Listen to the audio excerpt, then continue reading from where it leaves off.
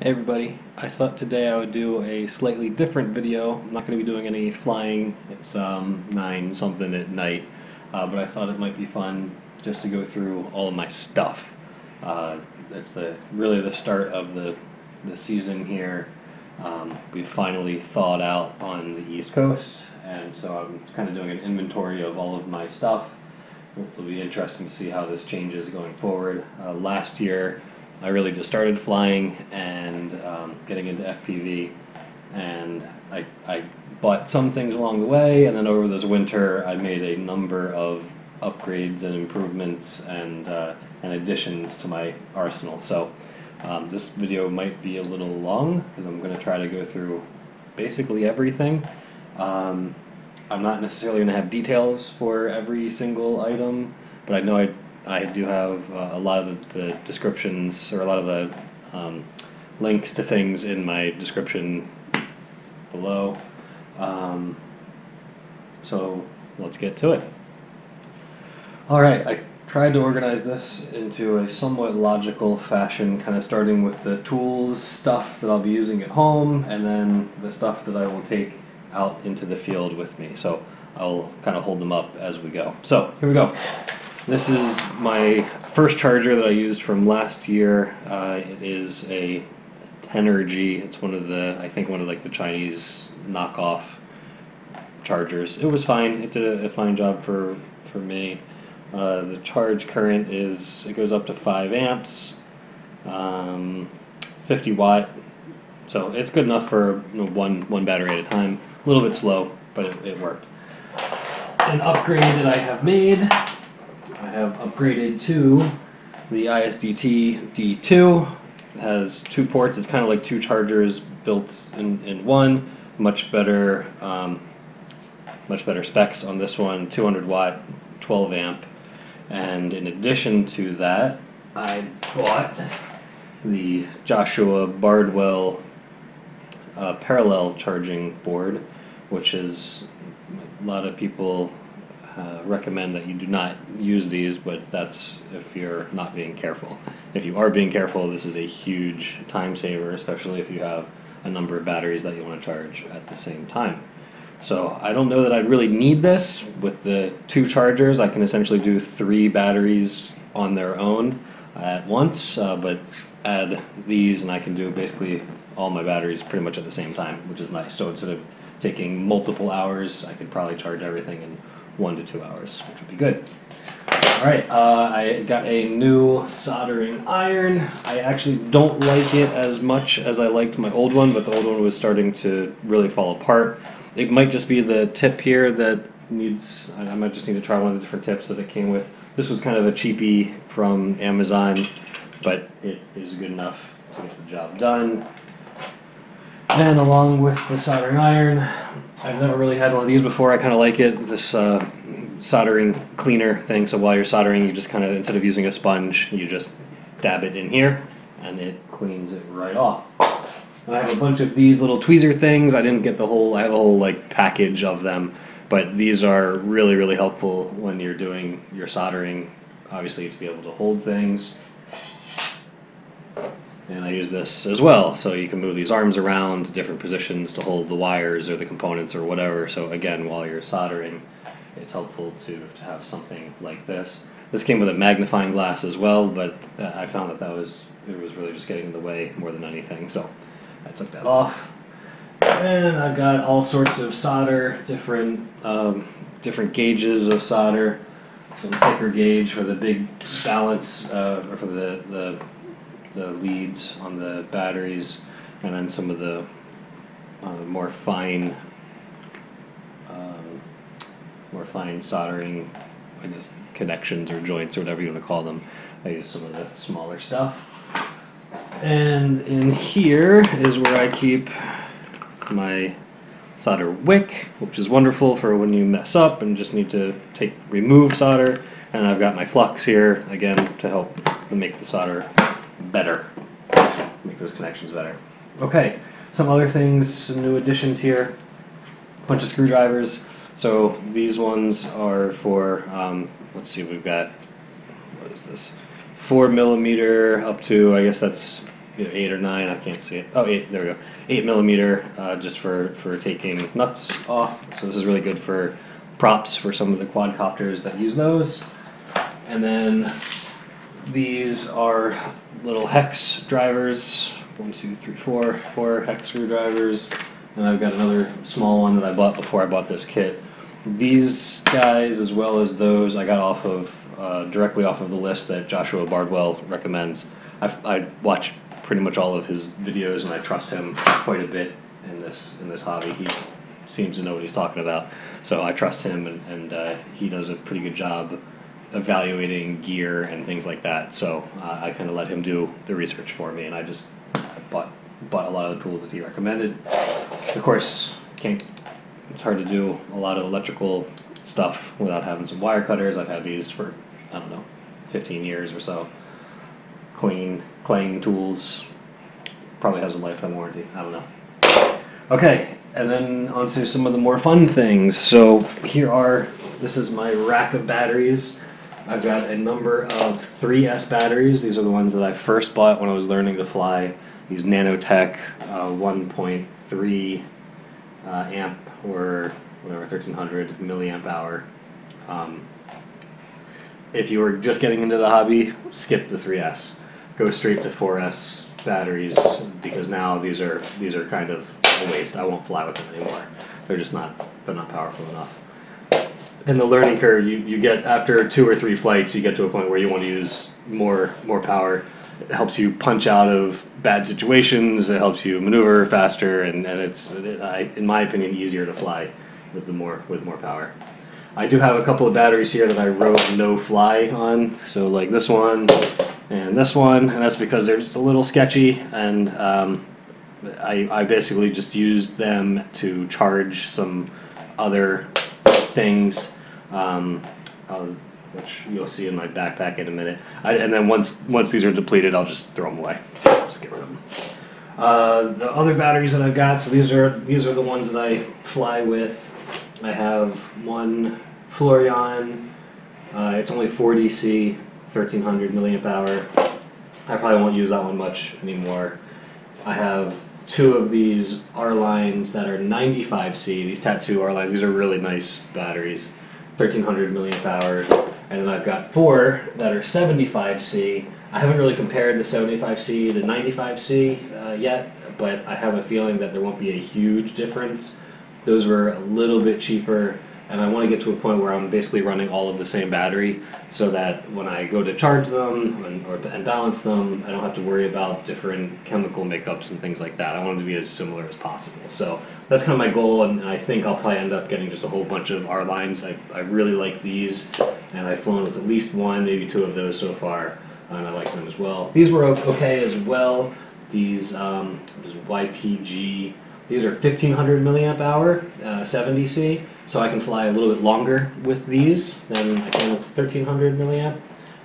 You can see I've also done some repairs on these when I slashed the balance leads, and this one I slashed the main battery lead. But they all, you can solder it, you can fix it. And speaking of fixing things, I got a whole bunch more electrical tape, and I thought it was fun that I managed to find electrical tape with a lot of different colors. So, and there's more back behind the camera as well, but you get the idea. I got plenty of tape now. Okay, on to the controller. So this is, of course, just a Taranis X9D Plus. The difference is I put these Apex joystick sticks on them. I'm a thumber when I fly. I don't like to pinch, I like to thumb. So these give me a little bit more area to work with. I've only flown with it once so far, and I really liked it. The other addition here, as you can see, a lot of the guys that I watch on YouTube started adding these things to their controllers. Basically, it's just a little tiny video camera or video monitor, and I can plug in a quadcopter real quick to show you. But the idea is, when I'm using the goggles, if somebody else walks by and they want to see kind of what I see, or if I want to change some settings without needing to look through the goggles, there you go. You can see that the feed works pretty well. it's just kind of a neat little thing, and this thing was relatively cheap. It was like $40 or something like that. So I thought that would be a fun way to kind of share the hobby with somebody, or like I said, to change settings on the quadcopter without needing to wear the goggles, because that can be somewhat annoying. And then I got this. It's not Velcro. It's this other. I forget the name of it right now off the top of my head. But it's similar to Velcro, but it's all just plastic. It's the same stuff that like the Easy Passes use, and it holds it really, really well. I've always had this, or not always, but for a long time I've had this kickstand as well, which I also highly recommend for a lot of reasons. It's nice to be able to just put it down and not worry about things. Okay, some new additions on my goggles. I've got the Fat Shark HD3s. What I have added here is this tattoo battery, so it's a little bit bigger than the a little bit larger capacity than the stock Fat Shark battery, and it has this nice little gauge there, so you can, just like the stock one has, so you can see how much you got left, how much juice is left. I have changed my patch antenna to be this X-Air 5.8, which was pretty highly rated. I'm going to change this look here. I actually have a different receiver coming in. I have the LaForge V4 coming once it gets in stock. So once that comes in, I'll make this look nice and pretty instead of the way that it looks right now. And that's a diversity module as well. So I'll have both sides. I got the main and the diversity. All right.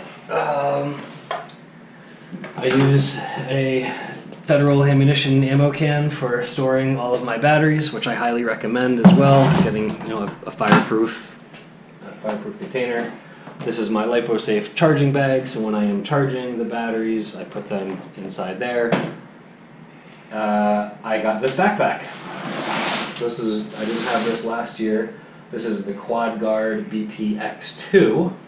Really nice backpack. I'm a real big fan of it. You can kind of set it up however you want. As you can see, it holds numerous quads, so I keep what I call my little zippy. I keep this guy on the side here. I'll move it out of the way for now. I keep my Vortex inside it, and this panel lifts out as well. So I keep a laptop so that I can change settings in the field. There is actually a backpack. I didn't realize this when I bought this backpack. There's one very similar to this, but it has a slot for a laptop. Had I known that when I bought this one, I probably would have bought that one instead. Luckily, this laptop is small enough that it fits underneath the quad, but it's a little bit awkward to get to, and I don't always have this one out when I'm flying. So for now, I'll just pop this out of here. Okay, so and you can see on the underside here, there's a little padding thing that makes for a channel for the controller to go. So that's where I leave my radio. Alright, some of the things that I have inside the backpack. I have my ham radio license printout thingy. I don't think I will ever get questioned, but I figured I went through the trouble of getting the license so that I can fly these things legally, so why not prove it, or be able to prove it if somebody asks. There's also this little toolbox within the backpack, which I keep pretty filled with things. A bunch of zip ties, pliers, adjustable wrench. What other goodies do I have in here? Some balance leads, although I don't have a soldering iron for the field yet, so that would be actually kind of useless until I get that. This is what I used to use. You might have, if you've seen any of my build videos, this is the tool set, the kind of screwdriver set that I used to use at home, but now that I have those individual ones, those will work, I think, a lot better. But this will work out in the field in a pinch if I need to remove something or add something. More zip ties. This is really cool. I'm really excited about this little ratcheting wrench, 8mm, similar to the drivers here for the nuts. This will be able to take those prop nuts off and put them on really quick. So pretty excited about this. That's a new addition, and that's about all that I got. And then I have a somewhere I've got a ratcheting socket wrench as well, and again 8mm. That's the magic number. I probably don't need this anymore now that I have that wrench. Okay, so that's everything that's in the little toolbox in the backpack. Put that back where it belongs. And then I'll go through each of the little compartments and what I keep in. So the first compartment, I've got chargers. This is the charger for my radio. In the second compartment, let's see, I've got a charger for, if I can get it out. Same one. I just dropped it in the cross. So I thought I had another charger in here. Oh, here it is. It's in the next one over. So this is the charger for the Fat Sharks, the little, what's this called? Barrel charger. I've got a antenna, broken top antenna, but it still functionally works just fine if I need it. This is something that I wish I had last year and probably should have had. It's an ISDT battery checker, so I can show you that. I have no idea if this battery, what the status is of this battery, so you just plug it in and it tells me, oh, this one's mad. Let's see what happens when I plug that in too. Probably still mad because I haven't, yeah, this might be dead. So this one is not one of my no-flies, but it's been sitting for months without being charged. I don't know what I left it at originally.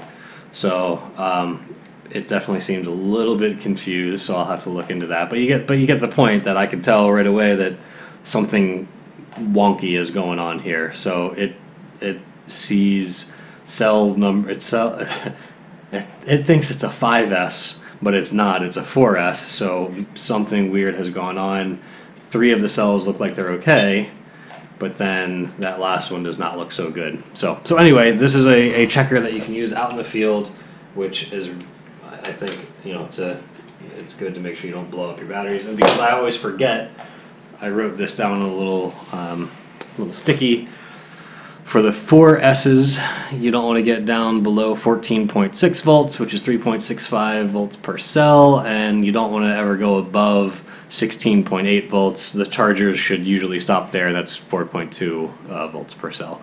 So I just never remember it. So I thought I would write it down, and so right before I fly, I will check my batteries, and then that'll be a reminder of where I need to go. You can also set the settings in the goggles and on the flight controller and all that, but when I was flying 3S, I had it set up for that. If you have 1300 milliamp hours versus 1500 milliamp hours, you got to go to change things. So anyway, I just look at the voltage. That's kind of my key. All right, put that back in here.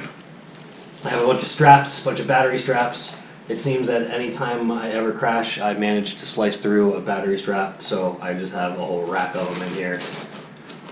I have this is the stock Fat Shark battery. You can see it's fatter, but the capacity is not even as much as the new one that I put in there. This is a 1S LiPo charger, so this is what I was using my no-fly batteries for. So I plug them into this, and then my little, you can see it's only at 8.3 volts. I would plug in my 1S batteries, which are the ones that I use for my toy quadcopters, my BetaFPV 75S, my tiny loop. So that is just about everything, and then I got just a cleaning thing for the cameras on the quads. I'm going to put this back in here so I don't forget to put it back in here. And I'm going to put this back in here so I don't forget to put this back in here. I also have I don't have it in the backpack right now, but I've got a charger for the laptop as well that I will be keeping inside here. Okay, and then lastly, or maybe not lastly, but there's a couple other goodies within this backpack. I'm going to close it kind of carefully because it doesn't fit quite right unless you go slowly. So I've got on the side, I have nothing on these lower pockets, but up here, do I have anything in this one? Nothing in this one, but this is where I'll keep my keys. So I always like it when backpacks have these little hooks integrated. So that's nice. There is a hard shell on the front. There's also a spot where you can put in another quadcopter. So this is where I leave my Armattan Chameleon will be out back here, and then you saw the little zippy goes on the side, and then I can keep the Vortex in the middle. So 3 quads with me when I go out. It's kind of nice. Just a backpack. All right, so I keep basically all of my props in here. So I got a whole rack of props, different sizes, different pitches, extras for my little zippy. I will eventually get to a point where I have them all separated out in a logical fashion. Right now they're just kind of hodgepodge smushed in here, but it works. Or I think it'll work anyway. And at some point, like I said, I'll make it a little bit more organized in there. And then on this side, I have this little kit, which is for my GoPro, which you can't see because that's what I'm using to film this. But I have these little tempered glass protectors. I think I have 2 left. So when I crash hard, I try to, it'll crack those before it'll crack the actual screen on the GoPro, which is nice. So that, I believe, concludes the gear. And then I'll bring you over here. Here's my primary quadcopters. You saw the one in the backpack. And then, of course, the little zippy that goes on the side. The Armattan Chameleon that'll go on the back. I have a Blade X, which I really don't like that much. I don't know how much I'm going to be using that one. And then this is that little guy that I've talked about, my BetaFPV 75S Tiny Whoop, which I like flying around the house. I also use this to remove squirrels from my bird feeder. It works extremely well. They do not like it when this thing taps them. And lastly, I've got my Good Luck Washington Capitals hat, which I'll take out with me as well. So that's the gear that I've got so far for 2018. I basically had, I don't know, 1/10 of that at the beginning of 2017. So this hobby bit me pretty hard, and I'm okay with it. It's a real fun hobby, and I'm excited for another year of flying and learning. All right, catch y'all later. See ya. Peace.